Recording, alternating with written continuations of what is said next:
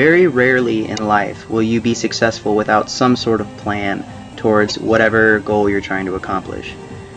However, there are times when you have to adjust what that plan is and make it more applicable to where you're at or what you need to be doing or what your focus needs to be at the time.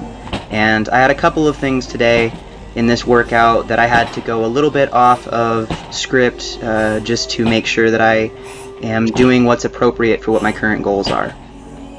This was supposed to be my explosive deadlift day via the Cube Kingpin, and so the first exercise, I'm doing it the way that Brandon himself said that he does it, which is you do, instead of doing a whole bunch of low rep speed sets, you do one speed set of 12 reps in under 20 seconds. And so that was my goal there with 500 pounds, and I was trying to go so fast I totally miscounted and ended up doing 14 reps in 20.9 seconds. My friend Zach McCarley was timing me, so that was 2 reps away from a lifetime PR without any kind of issues at all, so that was kind of a cool experience. Afterwards, I had the weight bump up to 525, and I did 2 sets of 5 here. I rated them both around a 6 or a 7. Really easy. I'm not used to pulling weights this low for any kind of work sets, and I actually had to slow this second set down because the bar wasn't settling fast enough in between the pulls, and so it was really messing with my grip. But when I slow down in between the reps, I have a chance to make sure that my grip doesn't get kind of wiggled out. Afterwards, I moved on to, I'm calling this my primary bench assistance movement. It's controlled, paused, close grip work, and so this is 300 for 2 sets of 4. This first one I rated it around an 8, I believe, and then the second set felt even better, and I think I rated that around a 7. Afterwards, I did 3 singles with my competition grip at 335, as controlled as I could manage, and tried to keep the speed up. And so that's one of the things that isn't really set to any plan right now.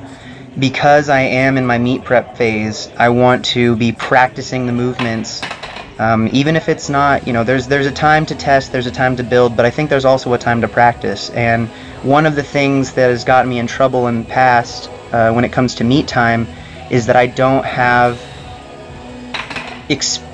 as much experience or practice with a little bit heavier weights with singles and being completely controlled on them. So I never really know what's going to happen when I get onto the platform, and this is just kind of a sports practice thing. If you're not used to training very often and lifting very heavy or with much frequency, I don't know if it's really a great idea.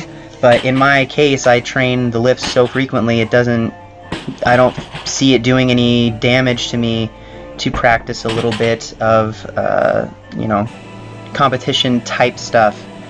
That also is something that I applied to my high bar, because this is something that I really was struggling with my technique on Tuesday's workout after my regular low bar work. And so these are not going to be pretty high bars, because what I decided is that I've never established any kind of maximal effort high bar benchmark. I have no idea what my high bar capabilities are. I've never trained it enough to do a max or anything close to it. So I came in and decided I was going to do close to a max triple. I put 10 minutes on my clock and said I'm going to work my way up to a triple, and whatever I can get in that amount of time should be what I base the rest of my training phase off of, because I'm going to be using this percentage for the rest of all my high bar work, because I can't do it off of my low bar, because my low bar and high bar are so vastly different that it would just be a waste of my time and risk myself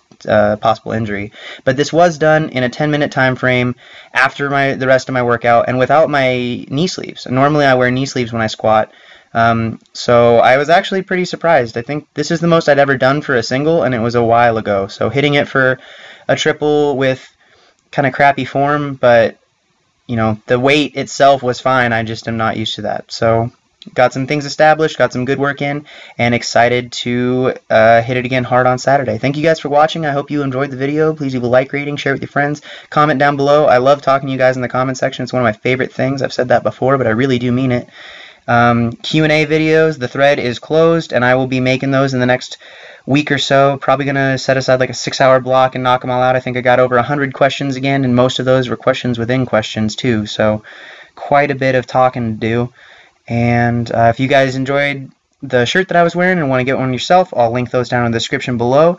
As always, I am incredibly grateful for all your continued support and friendship on the interwebs, and I will talk to you next time. Bye.